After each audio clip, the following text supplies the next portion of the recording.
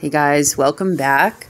This is Empress Pamela, and this is my series, Healing Through Writing. We are on prompt number 28. I will read the prompt twice, and then I will share with you what I wrote. If there is a pause, it is because I can't read my own writing. And I responded to this prompt a while ago, maybe a year or two ago, But this is just to get your juices flowing. Prompt number 28. Have you ever written something that made you cry while writing it? What triggered the response? Oh, I love this one.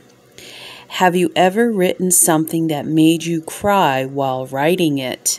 What triggered the response? Being an empath or highly sensitive person, I wear my emotions on my sleeve and sometimes absorb the energy and emotions of others.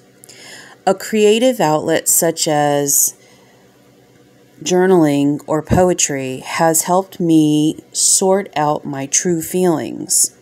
Hence, there have been many times when reflecting on a picture of the sunrise or sunset, or the magical, majestic quality of nature and the wonders of God, and as I gather the words to fit in my haiku format and find the perfect descriptor, it brings forth emotion.